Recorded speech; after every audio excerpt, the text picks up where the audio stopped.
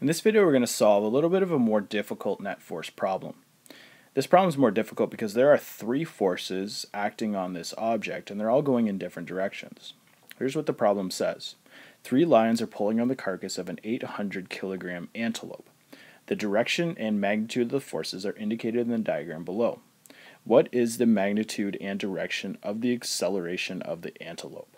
Before we go any further, let's just write down what we know before we start the problem and what we're trying to find.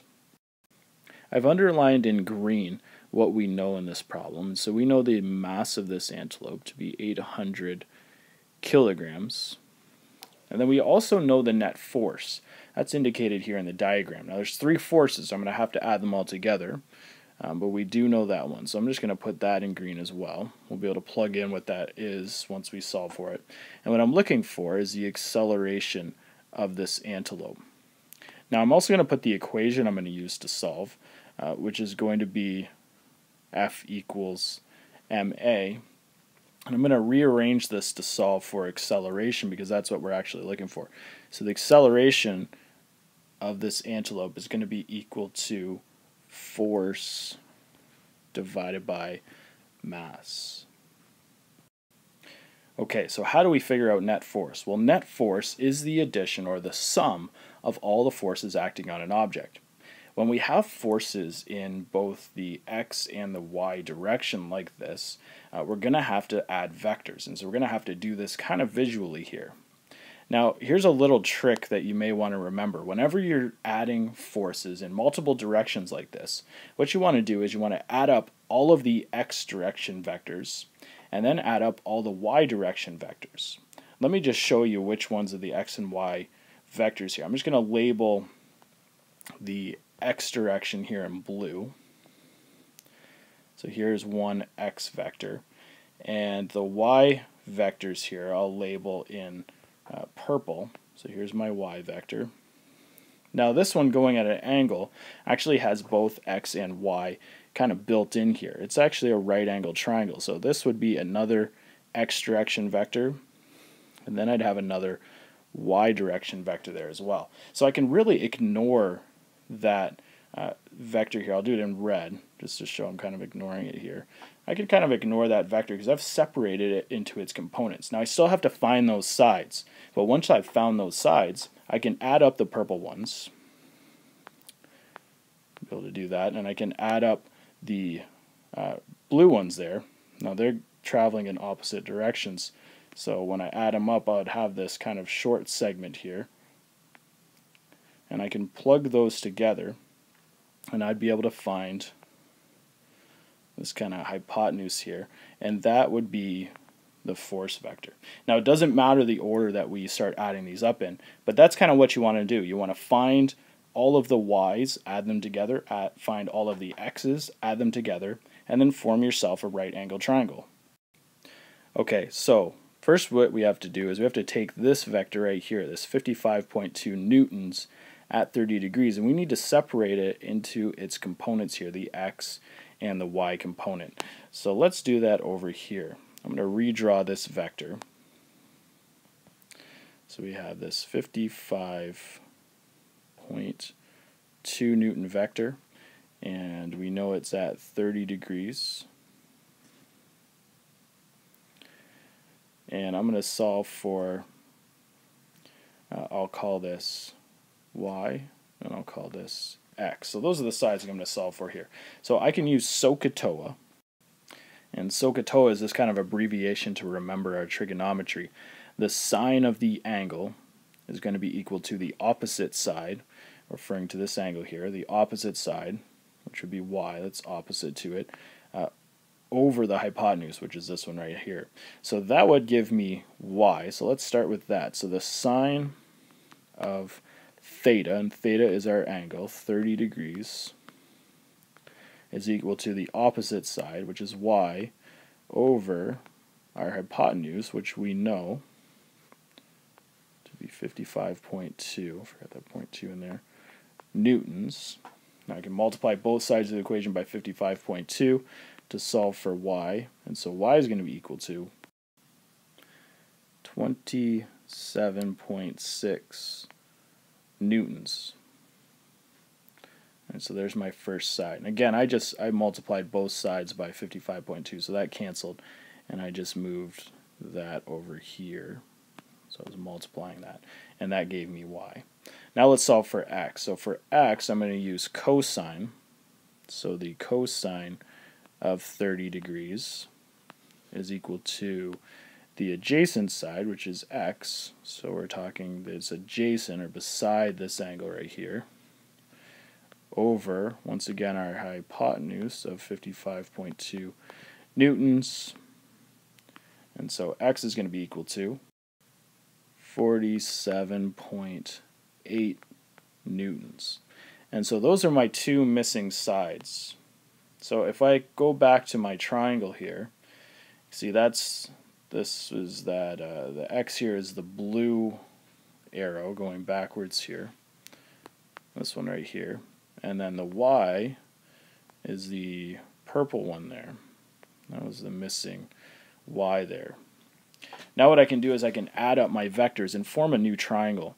The reason again that I'm doing this is to solve for the force. Whenever we're dealing in 2 dimensions, I want to add up all of the y's, add up all of the x's, and form a new triangle. So let's start by adding up our y's. So I have this first y vector that I didn't have to do anything with, of 24 newtons. So let's start with that.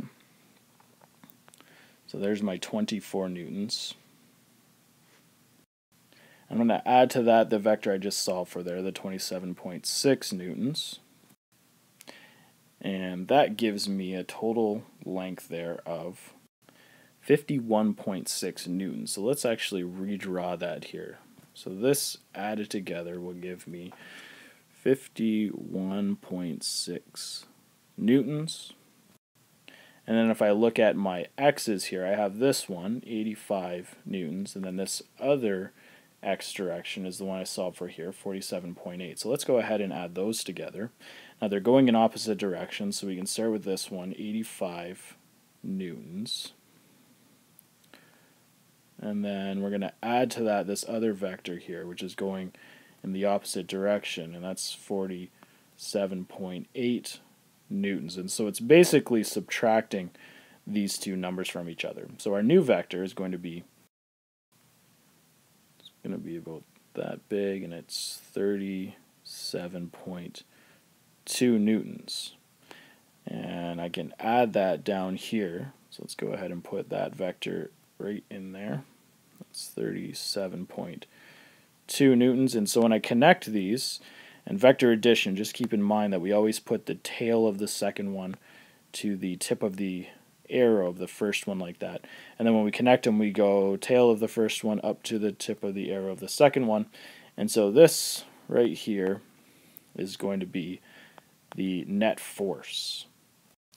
And so that's actually the hypotenuse of a right angled triangle, so I can use the Pythagorean theorem here to solve for the net force. And so the net force is 63.6 newtons. Now we're also going to need the angle that this vector is at. So if I just look at this as if it's on an xy axis here, this point should be at 0. And if I just imagine this is 0 degrees, then I'm looking for this angle right here. Now since this section it's in is going to be 90 degrees, I can find this angle, we'll call that theta 1, we'll call that theta 2, and then I could subtract that from 90. So if I did this, kind of work my way around a little bit to be able to find that angle there. The reason I'm going to do that is because I can use tangent, because the tangent of theta 1, since this is a right angled triangle here, is going to be equal to the opposite side. If I'm looking at this angle here, here's my opposite side, over the adjacent side. So let's go ahead and solve for that angle. And then I need to move that tangent over, and the way to do that is you take the inverse tangent of both sides. It's going to cancel tangent here. So let me rewrite that. And we get an angle of 36 degrees. And finally I can come back here, so 90 minus 36. is going to be 54 degrees. And so that's this angle right here.